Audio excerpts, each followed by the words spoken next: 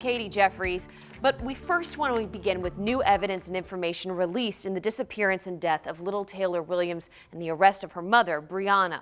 The documents and videos, they paint a grim picture of what Taylor must have endured prior to her death last year and her mother's behavior just before and right after she reported her 5-year-old missing.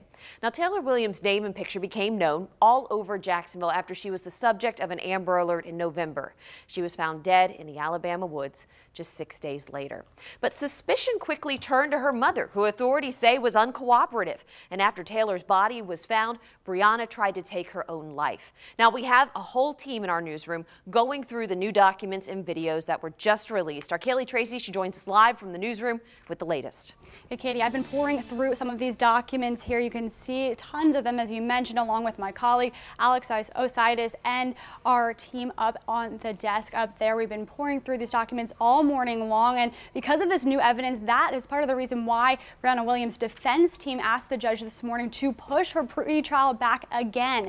Now, just to remind you, Williams pleaded not guilty to 2 felony charges of child neglect and 1 felony count of lying to law enforcement officers back in January. Now, perhaps some of the most disturbing evidence we've sorted through so far comes from one of the search warrants. It says that detectives and the cadaver dog smelled decomposition coming from Williams' car and from Williams' apartment on the south side. It also says detectives said the smell of, quote, feces and urine was overwhelming coming from that same apartment. Detectives also found soiled children's underwear, soiled carpet, and cans of soup that appeared to have small openings to drink out of. That was found in that south side apartment as well. Now, the judge this morning did pass Williams' pre-trial. That is moved now to March 24th. And as I said, we're still sorting through all these documents and videos as well. We'll have more on just what they say and what else was found regarding this case tonight. So tune in then, and you can also follow us on Twitter for more updates. For now, Kaylee Tracy, First Coast News on your side.